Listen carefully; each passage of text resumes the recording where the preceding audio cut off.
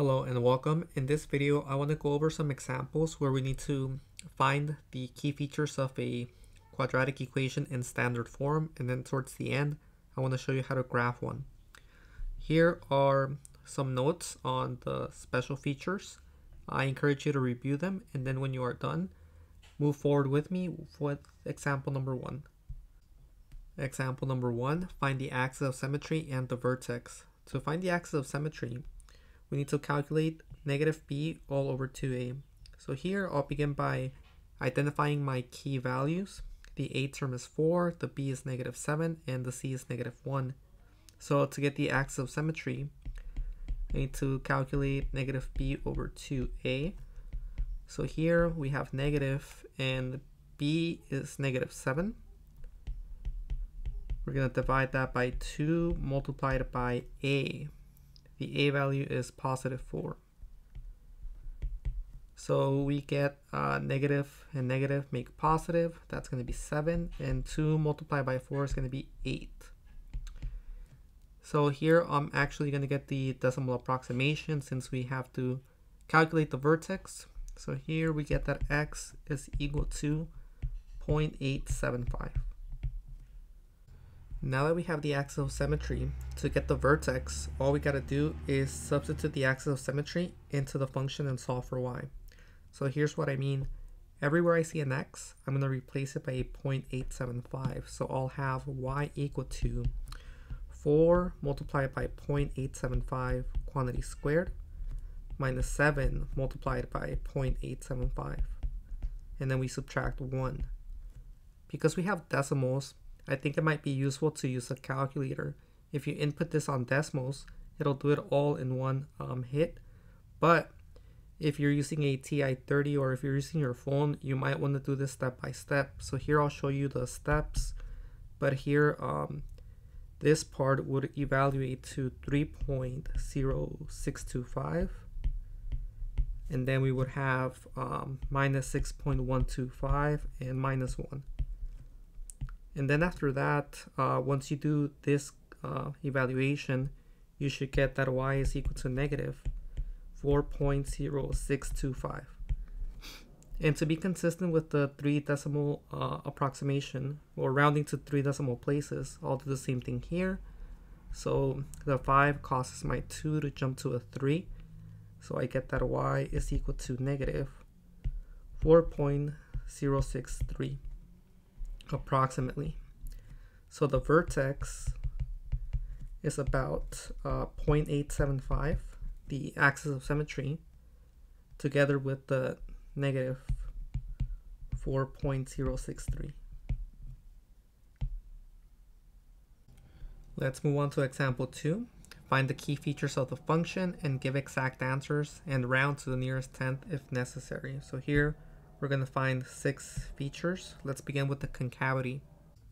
And the concavity is determined by the a value. If a is positive, then we have concave up. If a is negative, then we have concave down.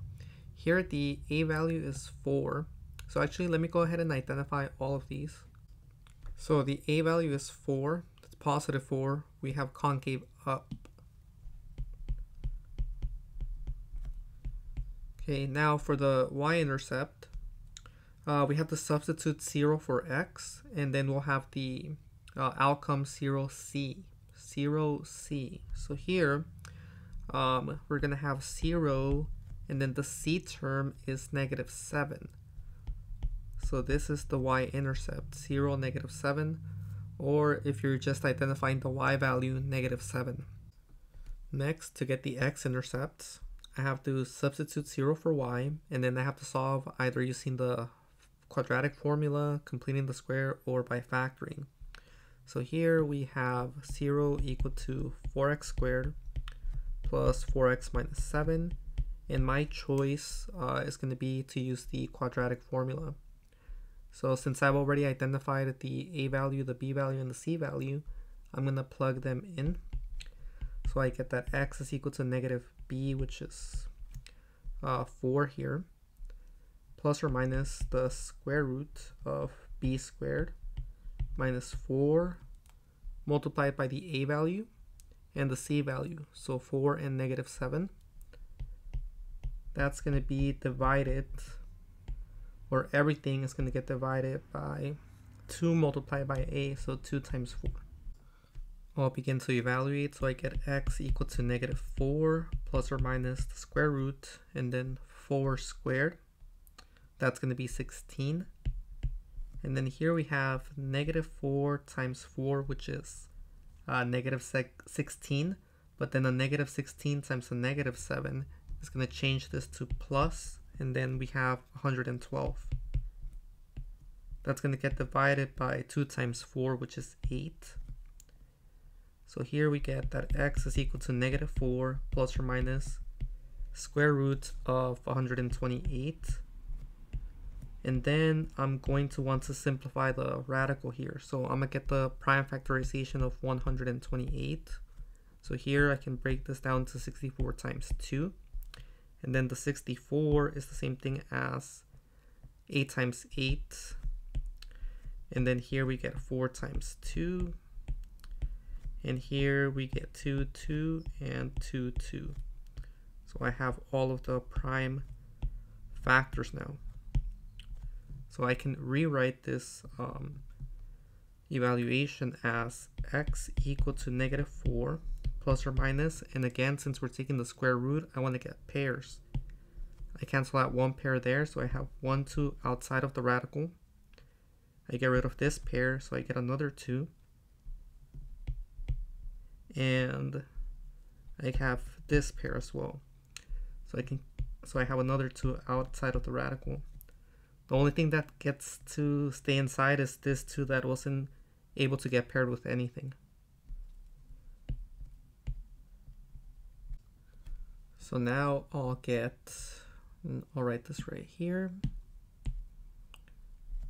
I have x equal to -4 plus or minus 2 times 2 times 2 is going to give me 8.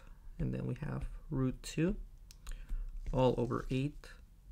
The 4 and the 8, they have a greatest common factor of 4, so I'll factor that out, leaving me with a 4, -1 plus or minus 2, radical 2, all over 8, and then the 4 over 8 is the same thing as 1/2, so I can reduce that.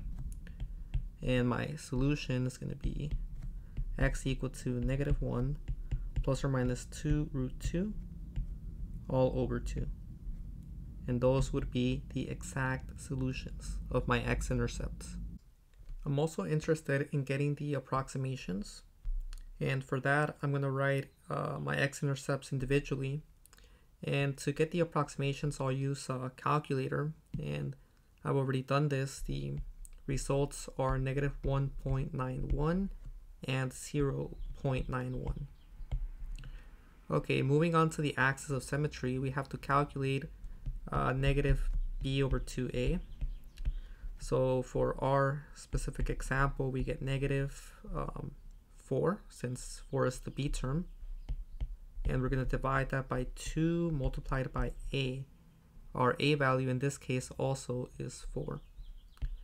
So here we get -4, and then 2 times 4 is 8, and 4 over 8 can reduce to 1/2. So we have -1/2 as our axis of symmetry. To get the vertex, we're now going to plug in the axis of symmetry into the equation. Everywhere I see an x, I'm going to replace it by a -1/2. Now, because the -1/2 is actually a nice fraction, so to speak, I'm going to keep it in fraction form.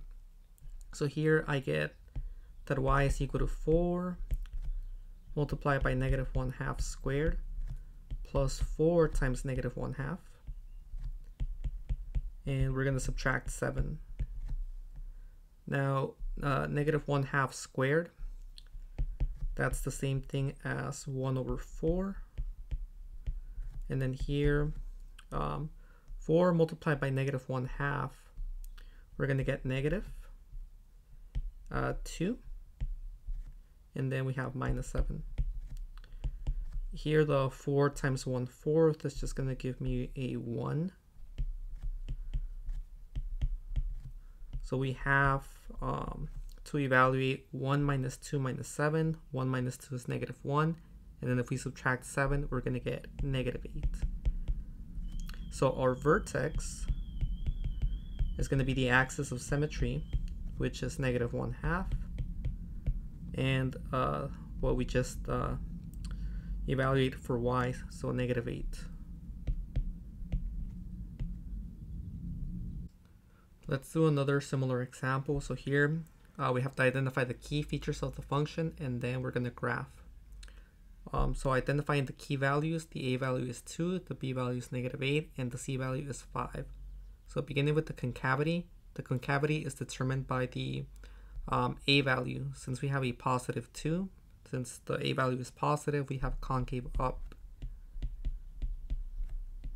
The y-intercept, if we have a quadratic in standard form, we can get the y-intercept by getting the coordinate 0, c, and the c value here is positive 5.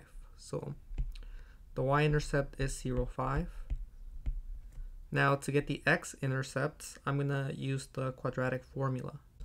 So I have the outline right here. X equal to negative b plus or minus the square root of b squared minus 4ac all over 2a.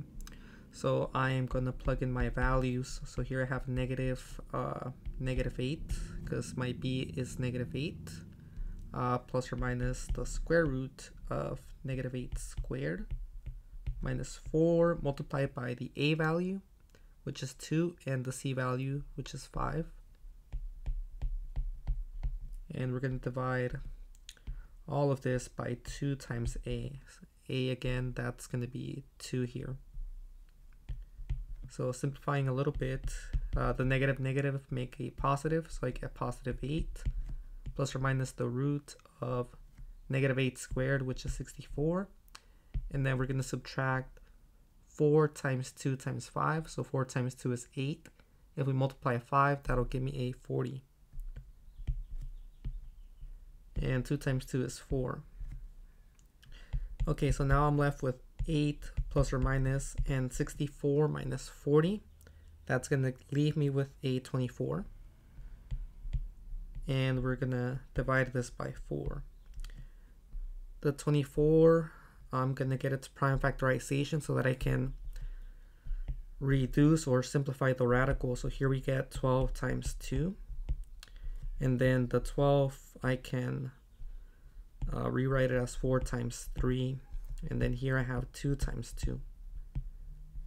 Now that I have the prime factorization, I can write this as x equal to 8 plus or minus.